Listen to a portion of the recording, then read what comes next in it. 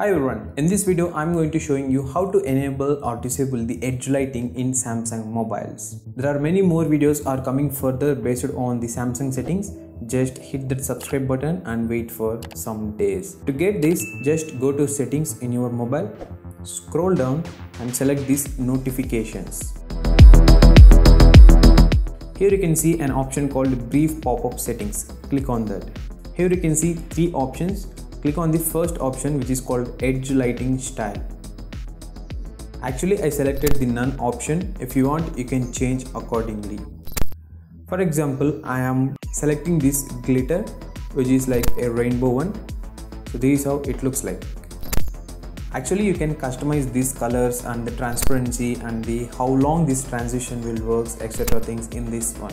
If you click on the color, you have to select which color do you like this pop-up. So if in case you selected auto, the pop-up will come based upon the app icon color. For example, if you take the WhatsApp, the default color of the WhatsApp icon is green, so the green color will pop up here. If you take the Facebook, it is blue. If you take the Instagram, it is like kind of red color. And if you want to customize the transparency, effect, duration and everything, click on this advanced option. Here you can see transparency, width and duration. Transparency, I make it low, so the transparency is very low, like you can clearly observe the lights. If you increase the width, size is increased, and the duration, if I increase for longer time, see the animation going like very slowly. If I decrease it, see they are going fastly.